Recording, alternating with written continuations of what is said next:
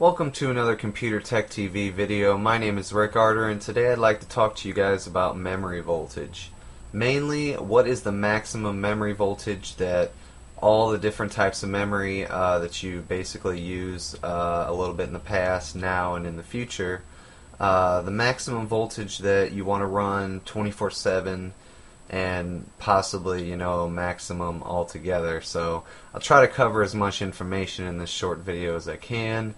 I hope that I got everything correct on here. If there is anything that I didn't get right or I missed, please leave a comment and I'll try to update this because I don't want anything to be off. But basically, just to start out, I'm going to cover default memory and maximum memory voltages, and I'm going to try to get this so you guys can understand this easily for anybody who's not particular on the voltages that memory uses in a computer system. So first off, if you're going to push this voltage to the max, please check out your motherboard and CPU combination first. And if you're not using a multimeter to test for the actual voltages that you're running, at least look at the other people's boards and see what their stuff overvolts or undervolts so that you have an idea, because some DIMM slots actually can overvolt as much as 0.1 volts. So you can be running 2.2 volts in the BIOS and it could be 2.3 actually. So it's a very good thing to check out before you're going to push your voltages on anything. I mean, this goes for anything that you're going to overclock and you're going to overvolt. You always want to know exactly what you got to start with before you start pushing crazy volts, because if you think you're running one voltage but you're really too high, in some cases it doesn't matter how much cooling you have, you're going to destroy that part. So I hope this can help you guys out a little bit. So I'm basically going to cover SDRAM all the way to DDR4. And I know DDR4 is not out, but I did find some stuff on voltages of it to kind of get you guys ready a little bit if you're interested in that. So let's start this out.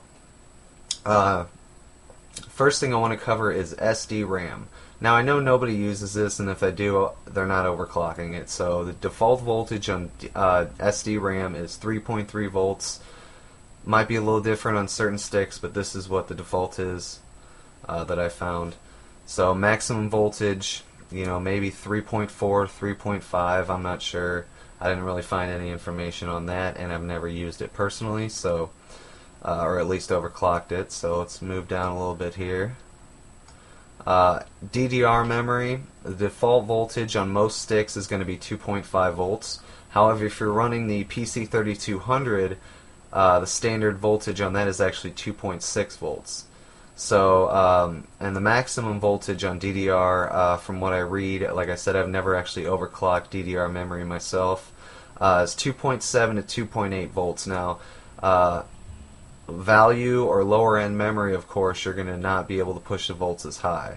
And really, you want to keep the volts as low as you can, because when you push them beyond a certain limit, it's really kind of like a reverse effect. You know what I mean? You start killing the parts and you don't really get any more overclock because it takes so much cooling and so on and so on. So 2.8 volts, I would say, is the absolute max from what I've read. 2.9 on some really high-end kits if you get really good cooling. But like I said, I mean, after a while it's just kind of a waste. So now let's move on to DDR2. We're getting a little more mainstream here. So basically on to DDR2. Default voltage for DDR2, which a lot of you guys probably know already, is 1.8 volts. Now, depending on what kind of kits you get, the voltages are going to range anywhere from 1.8 to 2.2 on most kits. Obviously, the higher speed and the lower latency, you're going to have higher voltages. Maximum volts for DDR2 in a normal 24/7 air-cooled situation. I'm not really talking so much on the crazy, water-cooled and liquid nitrogen, crazy cooled stuff, you know what I mean? Because you can do almost anything to any component these days. This is more of just, mainstream voltages here, what normal people are going to try to run, as well as a little bit on the high end, So 2.25 to 2.3 is about the highest I'd say is safe. I've seen a little bit higher, 2.35 to 2.4.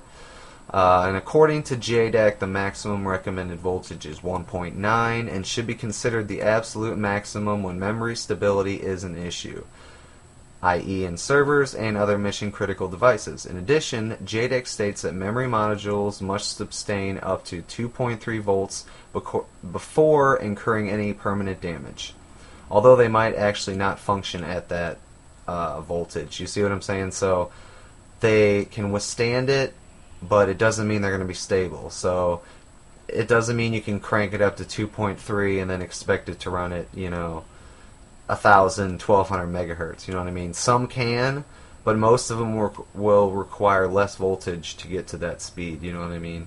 So anyway, moving on along. Now we're going to go to DDR3.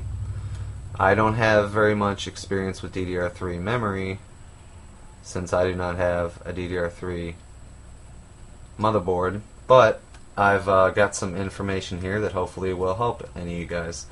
Default is 1.5 volts, and from what I read, most kits range from 1.5 to 1.7 volts. Kingston memory, I found the few kits, some of them, most of them are running 1.7 to 1.9 at CL9 timings, I believe. And then Patriot's running 1.8 volts at CL9 timings. Wintec Amp X actually is rated at 1.9 volts, and I believe their timings are CL8 at 1600 megahertz, so I'm not sure if this is actually correct. I read these off Newegg. And then as well here on DDR3, according to JDAC, the maximum recommended voltage is 1.575 volts and should be considered the absolute maximum, just like I stated before. So also the maximum they state it can withstand is 1.97 volts without incurring permanent damage, although they will not function at that level most of the time. Okay, and then it does get kind of hard from here because AMD and Intel systems are slightly different. So on this, if you're running DDR3, since I'm actually not running a system here, I would suggest checking online and seeing exactly what your combination is capable of running maximum. But from what I read on the Intel at stock Encore voltages, this would be stock, no overclocking. I guess you could probably overclock a little bit with the stock Encore. 1.65 volts is the max memory voltage you want to run. However, the maximum rating on the VDIMM is actually 1.875 volts. So the maximum for DDR3, I would say 1.65. But like I said, on some kits, some systems, if you start overclocking, as long as you keep things within the certain levels, especially in the Intels and the new Core i7s and stuff like that, you can push it to 1.8, 1.85 volts, and you should be okay as long as the memory's running cool. And the memory temperature is the biggest deal, since these things are very sensitive to voltages and overheating. So always keep your memory as cool as you possibly can. And really it's easy, especially when running DDR3. I mean, it does get hot when you're running these high voltages, but just a small little, 40 millimeter, 60, or even, an 80 millimeter fan running, 7 volts or something like that, just getting some airflow over it is really all it needs. They have some high-tech coolers out there from Corsair, OCZ, all those, but if you want to do it on the cheap, just throw a little, 60 millimeter or 40 millimeter fan on there. However you got to get it on there, just like on a chipset heatsink, and it'll help you out greatly. So I even suggest this if you're not overclocking it, just for the lifespan part of it. Now let's finish this up with DDR4. I managed to find some information about DDR4. And from what I read, it's going to come out when it does debut. It's going to be rated at 1.2 volts. Then later on, they're actually going to, I guess, redo it, and they're going to have 1.1 to 1.2 volt standards.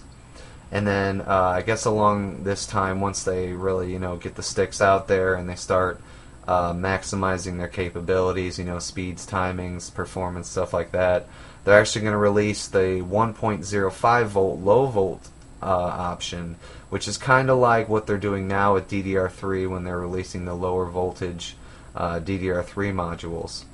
The maximum voltage on DDR4, I did not see any information, obviously. I don't know if there's anybody who's actually tested DDR4 modules. I didn't really look too far into it.